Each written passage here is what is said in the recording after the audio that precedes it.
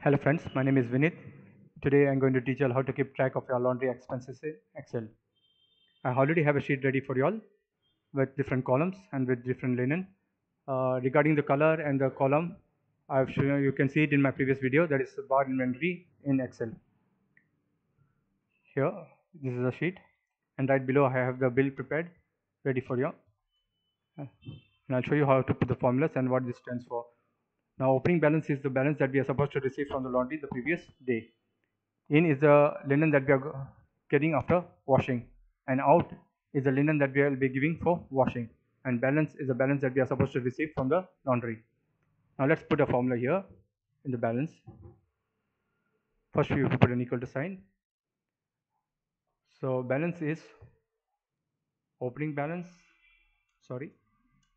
open the bracket, opening balance plus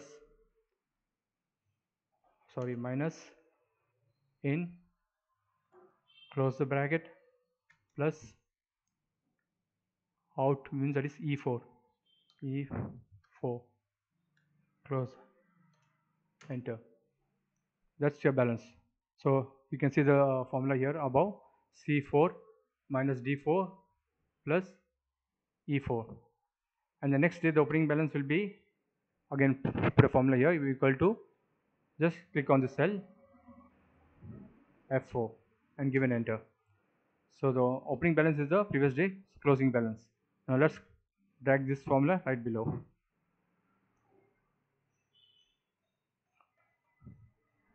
Here we go. Now I'll show you how this works.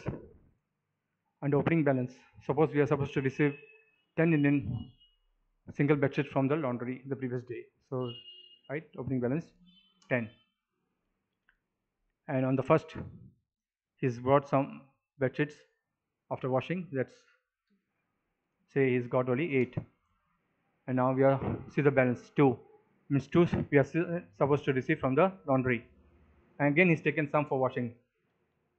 Say that he's taken 5 for washing, so now the balance is 7.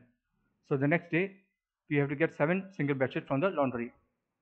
Now suppose the laundry guy comes and gives 7 bedsheets. See, the balance is 0. Again he's taken some 15 bedsheets for washing. The next day again it's 15, and so on. Now see this. When I scroll, you can see the top heading also getting scrolled. So let's freeze this top portion by keeping a cursor here in the 4th row, the first column. And let's go to view and freeze panes. See, now when you scroll, you see this heading, it's not getting scrolled. Now under in, now let's put the formula here right below, which is the total number of in. So you go here, keep your cursor here, go home, key auto sum. See this, from D4 to D34, give enter. See, 15. After washing, he's got 8 plus 15 clothes after washing. Now right below here I have got the bill ready for you. I'll show you how to. This is the name of the hotel, XYZ, the place, laundry outstanding for the month of October 2021. Here we have the serial number. Here we have the description, single bed sheets, double bed sheets, bath towel, and so on. Again here we have the rates of each linen, like single bed sheet 10 rupees, double bed sheet 12 rupees, so on and so on. And here quantity. Now how can I get the quantity? It's simple. You just put an equal to sign, keep a cursor here, and then the quantity in the single bed sheet, put equal to sign, and click on this 15. Means single bed sheet. See, this is a single bed sheet, so in 15, so 15 after washing. And again here, put equal to sign, and click also on this double bed sheet 40. See this here. Now here, this is a formula for the amount. It's simple. Press equal to sign, rate, click on the cell, into 15. Give and enter. See, 115 into 10, 150. Now drag this whole thing below.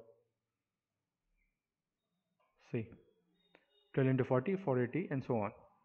Now here the total amount.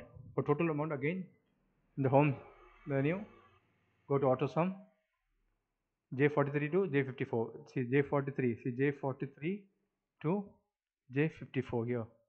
Give and enter. See 1840. So the outstanding as on 5th is 1840 that we have to pay the laundry guy. I hope you like this video. Thank you for watching my video. Have a good day.